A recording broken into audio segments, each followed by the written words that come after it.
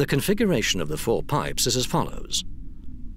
The first pipe is used for the earthing cable and a combination of HPE pipes for telecom and fiberglass connections.